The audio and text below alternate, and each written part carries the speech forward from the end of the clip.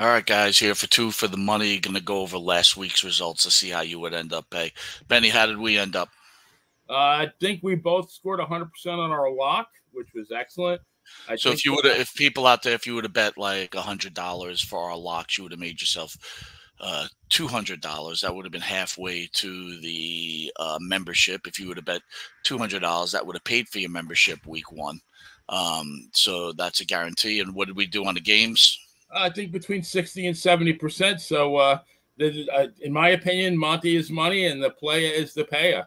So you're looking at basically that we're anywhere 60 to 70% week one, which is very high numbers. I think Benny, we both picked all the same games, different lock games, but the Jets against San Francisco, you went with San Francisco against the Jets, which ended up being a blowout. Good call on your end. I certainly wasn't going to be in the lock. So again, guys, we hit 60 and 70% of the picks, and on the locks, both went 2 for 2 on our locks, meaning that if you would have used all four of our locks, you would have made your money back on $100 bet. Yes, You're losing an opportunity, people out there, to listen to two guys that know what they're talking about. And the proof's in the pudding. All you have to do is become a member on the Monte and the Faro page and join the Two for the Money show. All right, well, we'll be filming our picks this week, and if you join in, you'll get your picks, get your money in, and make some money. Benny? Yeah, some great matchups this week. Teams that lost like last week that maybe shouldn't have, definitely itching for a win. Do you think that if a team goes 0-2, their season's basically either on life support or over? No, I mean, with 17 games, Mike. I mean, two games in baseball is nothing. 2 games in football is pretty significant. It's about 15%. It's not. I mean, you're climbing a hill all of a sudden. So yeah, it does make it. I'm not saying it's impossible, but it makes it a little bit more difficult for sure.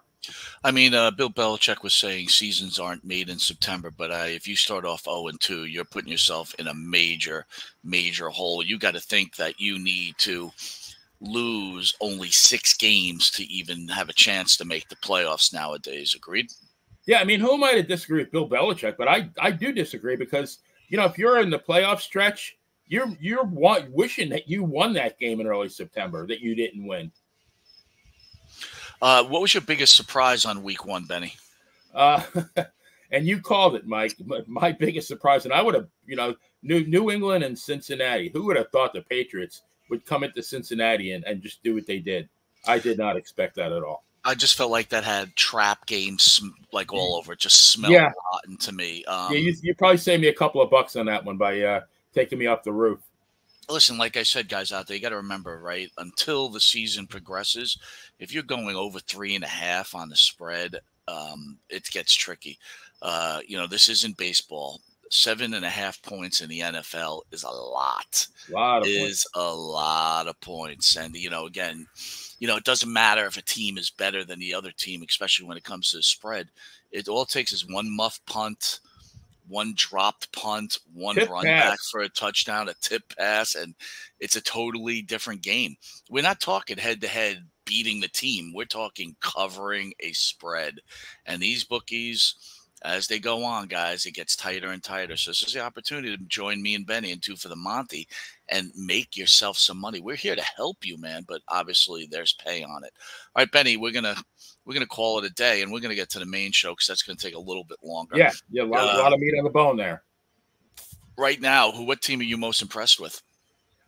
Oh wow, man, that's it. I mean, I have to say that I was very impressed by the Tampa Bay Bucks, but I mean, they really surprised me. Baker Mayfield, I've been waiting for this guy to fold since they signed him. He keeps proving me wrong every week. That's the guy I wanted the Jets to get. Me and the Faro would go back and forth. Faro is he's a Baker Mayfield believer now, but I don't believe he was back then. He thought Allen was a better quarterback.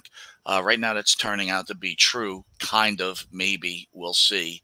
Allen is becoming the Henrik Lundqvist, the Aaron Judge, and the Patrick Ewing of football. And I hate to just keep it to New York, but that's a perfect example of people that just don't win it, they've got the bad juju. And in my Yeah. belief, is Buffalo's Allen has the bad juju. He's just not a winner.